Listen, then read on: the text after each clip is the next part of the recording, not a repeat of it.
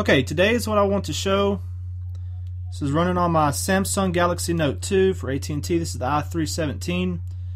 I want to show Android 4.4, what it could look like on the Galaxy Note. Now, I'm not running 4.4. I'm running 4.3. I have the pre-release official version from Samsung running on my Galaxy Note now.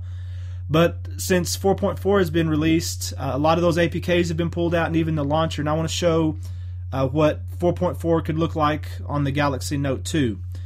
Again, it's not 4.4, but it looks a lot like it. There's a lot of things I've got on here. Okay, first of all, I just want to go over here into my settings, and I want to show you that I am running 4.3 right now.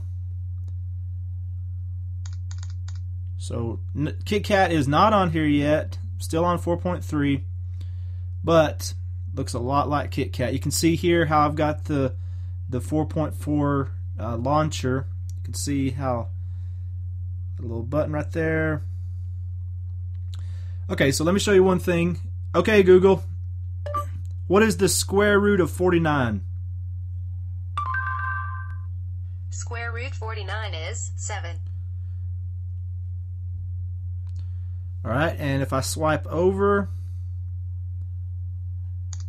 from my home screen, brings me into my Google Now.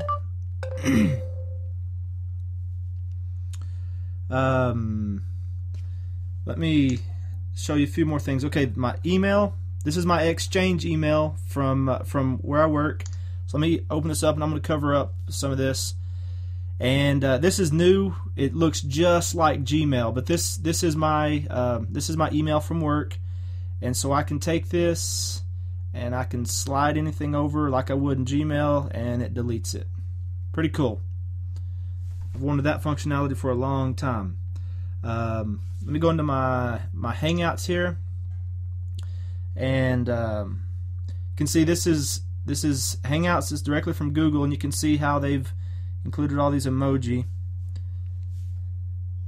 This comes default now with the keyboard from 4.4.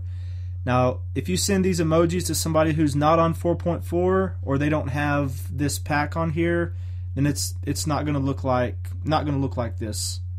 But Google's included all these now.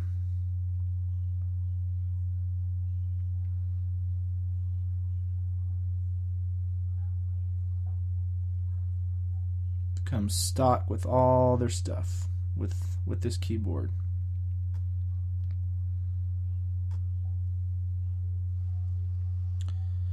So this with running this 4.4 like this, it's making things even smoother. Things are just getting better and better and better on this. Thanks for watching today.